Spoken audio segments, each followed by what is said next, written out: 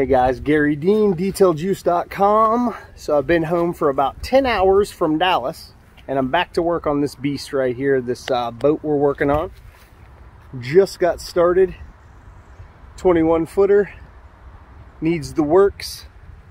We're gonna polish this thing, get it all straight on the interior, and then we're gonna coat everything. So, here goes nothing. I'll sleep when I'm dead, I guess. Here's the boat. First order of business is I got some rubbing alcohol. I'm gonna get this adhesive off. He removed the stickers and stuff. You can see how chalky it is. Got a little bit of shine. You can see on the interior how just used and chalky.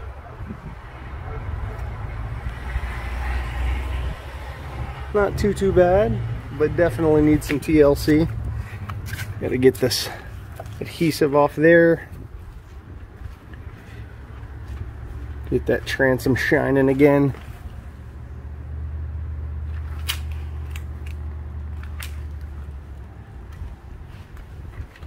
More adhesive to remove.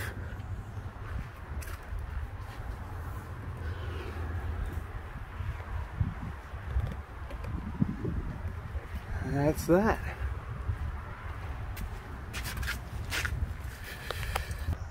All right, got my new floppy hat. I love these things, especially the ones that protect my neck. I'm turning around trying to show you while I'm turning the camera. What an idiot. All right, well, anyway, so we're getting rolling on this Key West, and I'll be back to show you some progress. All right, guys, so I've been working on this hull of this Key West, and I did a couple of different things. So what I usually don't talk to you guys about is wet sanding gel coat, but I am really doing a lot of it these days just because it really helps the overall the outcome of the detail is much better. So when you sand gel coat, and I'll do another video on sanding gel coat. Look at a little butterfly. You see him? No, maybe you don't. I do another video on sand and gel coat, but I wanted to show you just real quick. Check this. So this area right here, this section, you probably can't see. I did not sand. All I did was compound it with gel coat oxidation ether, and it looks really good. It looks awesome. But I used the Merca Abralon 1000 grit on this section, and then I compounded that out with the gel coat oxidation ether, and it looks a lot better. You can't tell what I'm talking about. I don't think you can see all this, but it needs to be sanded. Unfortunately, that wasn't the agreed upon part of this detail, and it does cost extra money because basically it's a full nother step, and those discs aren't cheap. So basically it's not a part of this deal, but I wanted to just do a test. I wanted to show the owner of the boat what is possible with just sanding and then polishing. And so I'm gonna be able to do that with those two spots, but you can see the gloss is back. Looks awesome. I had tape here, I had tape right there where you can see that dull spot, and then there was tape there, obviously. So it definitely looks better. The reality is this is not going to last as long as that. So when you mow down, I mean, you've got mills upon mills of gel coat. It's not like clear coat on the car, guys. There's lots of material to work with. You can sand it with 1000 grit without having to worry about a whole lot. You obviously want to be careful and pay attention to what you're doing, but you can see the results. It looks much better. The sanded part looks much better. But the unsanded part doesn't look bad at all. So I'm gonna keep on keeping on, but I wanted to show you guys just the difference between sanded and unsanded. I really just wish I could show you more on camera. I can't see. Oh yeah, you can. You can see in here where it's all spotty and patchy. where all that's gone over here. I mean, it's still got some defects, but there's no patchy nastiness like this. And this is just deep in the gel coat, so has to be sanded off. When you sand into oxidation like this and remove the oxidation and you're cutting into the gel coat and then you refinish that, your details will last a lot longer, but it's a lot more work, which is why a lot of guys don't do it. Me, I mean, I charge for the extra work, but I always show everybody what the difference is, and I wanted to show this guy this because it's a huge difference. So anyway, I'm gonna keep on keeping on. We'll bring you back to see some more. All right, so I'm sanding this thing down with 1000 grit, and then I'm compounding with the gel coat oxidation eater compounding polish from my marine series at detailjuice.com, and it looks amazing.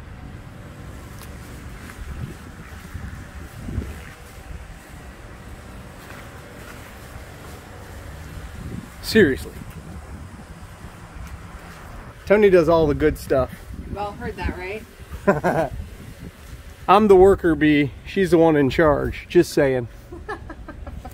All right, guys. We're about, I don't know, hours and hours into this thing because I'm doing it right like I always do.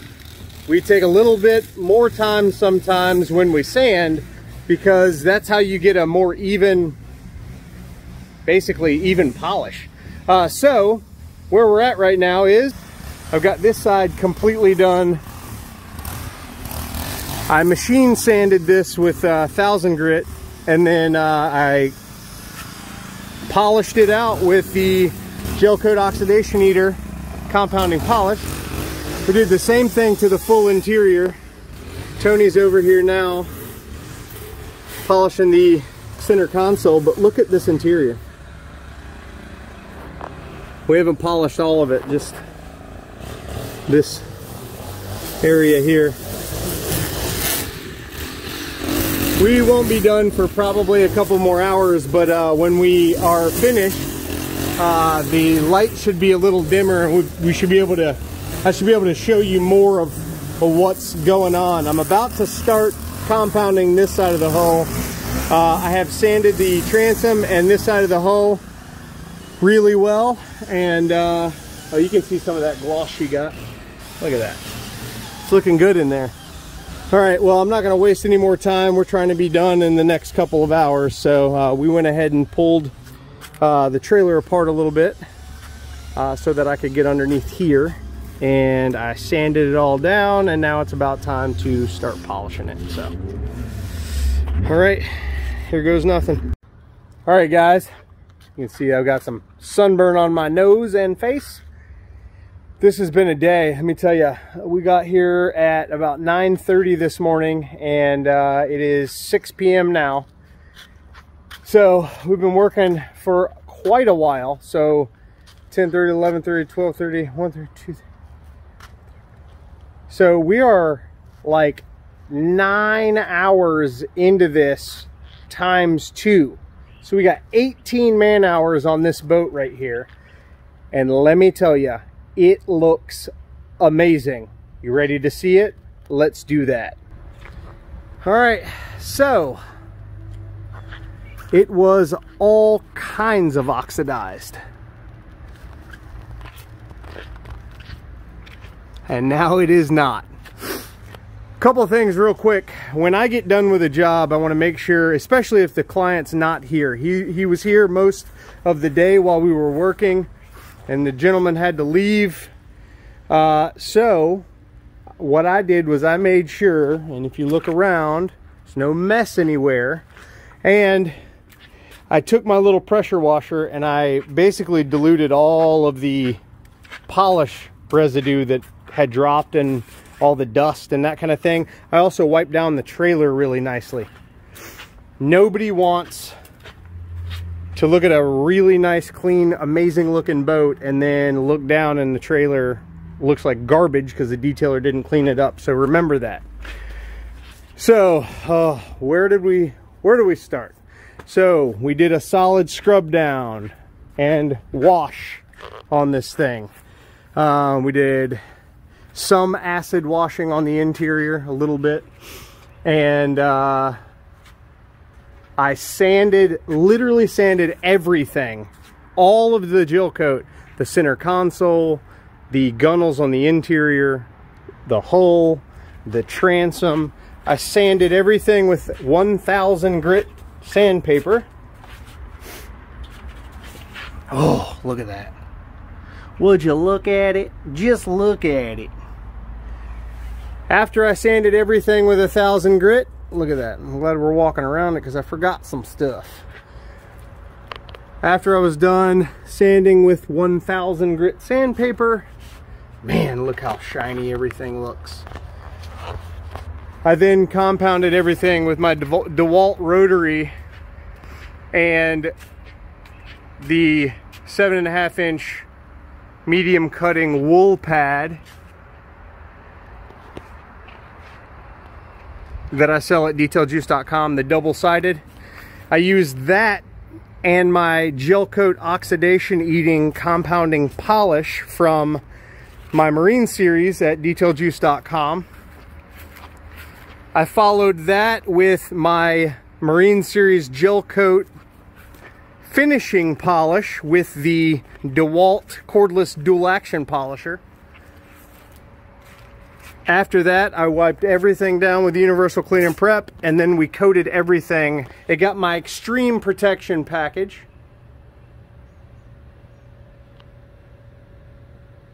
Man, it's glossy.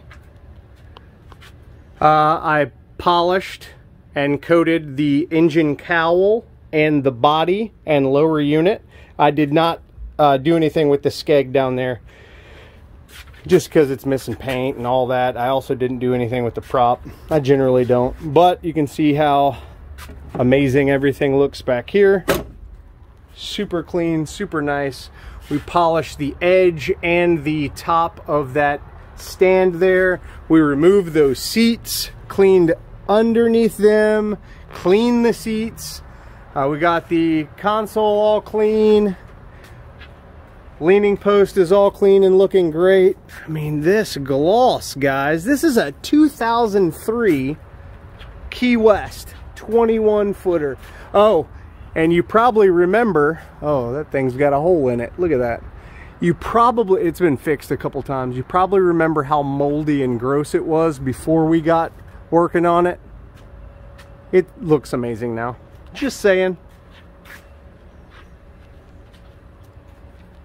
We polished all the non-skid on the interior. See if I can get up here. We polished all the non-skid in there. Does that make it slicker? Yeah, just a little bit. Not bad enough to worry about slipping and falling. But it's almost like a new boat now. I mean, we sanded it and compounded it. Look how glossy this boat is now. This thing is 18 years old.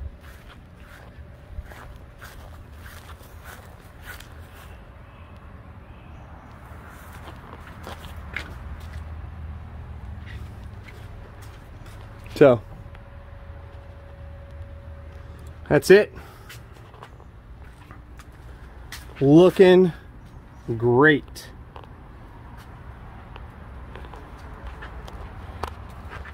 All right, guys, if you need a boat detailed, call me, 813-846-4406. If you need some advice on detailing your boat, call me. If you need some products to detail your boat, call me, 813-846-4406. I can help you with your detailing endeavors. All you got to do is use the number, and no other product line manufacturer on the face of the planet leaves his personal cell phone number for you to contact him at any time. And that's what I do. So check out detailjuice.com for all your product needs.